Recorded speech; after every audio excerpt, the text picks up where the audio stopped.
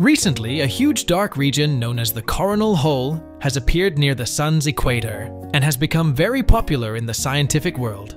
That's because solar activity increases all year long, as the Sun approaches an explosive peak in the approximately 11-year solar cycle, known as a solar maximum.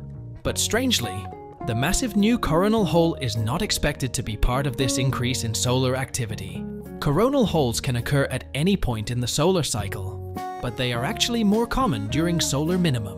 When they occur during solar maximum, they are normally located near the Sun's poles, rather than near the equator. Therefore, it is still a mystery how such a large hole opened up near the equator when we are so close to solar maximum. But plenty of other evidence has emerged over the last few weeks that the Sun is becoming more active. On November 18th, a massive sunspot archipelago consisting of at least 5 different groups of sunspots emerged on the Sun's near side and has since launched dozens of solar storms into space. On November 25th, an explosive canyon of fire explosion near the Sun's equator unleashed a coronal mass ejection, a fast-moving cloud of magnetized plasma that then crashed into Earth, triggering rare orange auroras. And on November 28th, that's why different auroras have been seen in many places around the world. Let's get back to our topic. This huge hole opened in the Sun is about the size of 60 Earths and reached its maximum width of 497,000 miles or 800,000 kilometers in just 24 hours. So, can these holes and solar flares in the Sun cut off the internet or electricity? Experts initially predicted that this last hole could trigger a moderate intensity G2 geomagnetic storm, which could trigger radio blackouts and strong auroras for the next few days. But because the solar wind is less intense than expected, the resulting storm has so far produced only weak solar flares. However, auroras are still possible at higher latitudes. In addition, the solar flare must be an X-class solar flare to cut off the internet and electricity. But what makes this news so popular is that the recent increase in solar activity is probably a sign that we are on the verge of a solar maximum.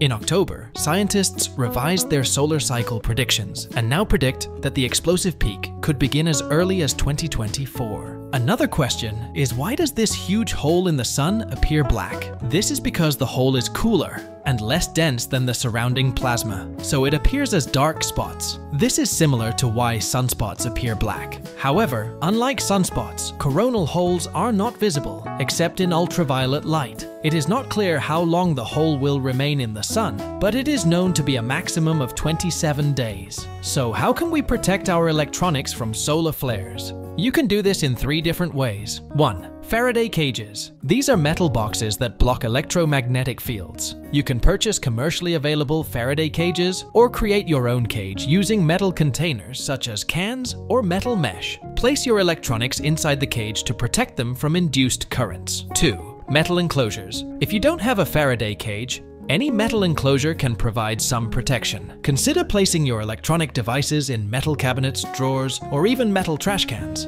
3. Aluminum foil. While not ideal, wrapping your electronic devices in multiple layers of aluminum foil can provide some basic protection. However, make sure it is tightly wrapped and sealed to avoid creating gaps through which electromagnetic fields can enter. What happened in the biggest solar flares in history? One of the largest and most intense explosions that comes to mind when talking about solar flare is the Carrington event, which occurred in 1859. It was a class fortunately. The lack of technological dependency at the time meant that it did not cause major damage. But if such a storm occurred today, it could have devastating consequences for our modern infrastructure, including power grids, satellites, and computer networks. Similar solar flares occurred in 2000, 2003, and 2006 and disrupted some satellites. The solar flare that occurred in 2012 caused minor radio outages and disruption of GPS navigation systems around the world.